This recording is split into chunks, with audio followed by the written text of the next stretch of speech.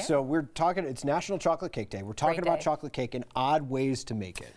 Because our producer Brittany made this chocolate cake, and she did it with the tangy zip of mayo. This has been a fun talker all morning long, but we're actually learning, we've learned some history through it too. So what is it? Someone called the newsroom, and I verified it by looking at quite a few things, that this was a Depression era recipe, because back during the Depression, eggs and milk were both scarce. Okay, so that's where this comes in. Mayo came in and kind of was a good replacement for them. It's pretty good. Well, I was about to say, that's what people have been saying all morning long. When you break down what Miracle Whip is, it's everything you'd probably put in a cake anyway. And the oil. Exactly. This one I'm having trouble figuring. The tomato soup. I can't figure that one out. Dr. Pepper seems normal. You can't taste it in the cake. It just kind of adds some of that moisture to it. I do think that I like the regular, like just straight up eggs and oil better. But hey. If you want to try to make it, we've got the recipe on 9news.com. Thank you so much for joining us. We'll see you next weekend.